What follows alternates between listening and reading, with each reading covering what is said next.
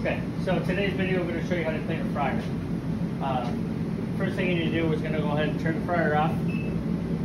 While that's cooling down a little bit, we're going to make sure we got all our equipment. We got a flathead screwdriver, a ladle, a scrubbing pad, 2 dry towels, a damp cloth, grease lift or industrial purple degreaser. So first thing we're going to do is come down here and you're going to open this red lever. It allows the water to drain into the drip pan. Now we're only going to put it down partially, probably about 3 or 4 inches, and then we're going to close it. First step we're going to do is we're going to take our ladle, we're going to scoop up here and get all the small stuff off the side. Make sure to wear your glove, the oil's still pretty hot.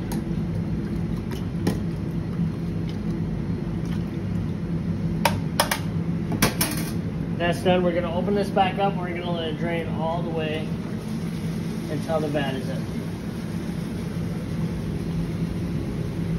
Now this time we can take our flathead screwdriver and we're going to take these off here.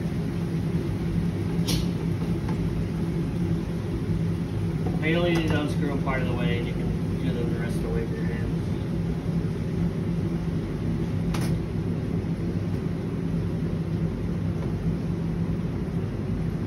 It might be a little warm, so.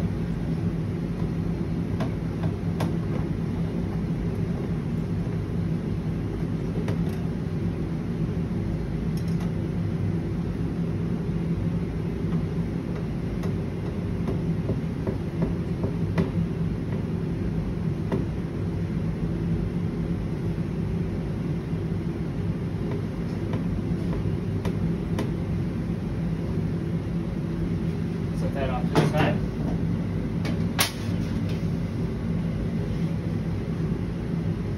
Now this next part, we're going to make sure we put our glove on.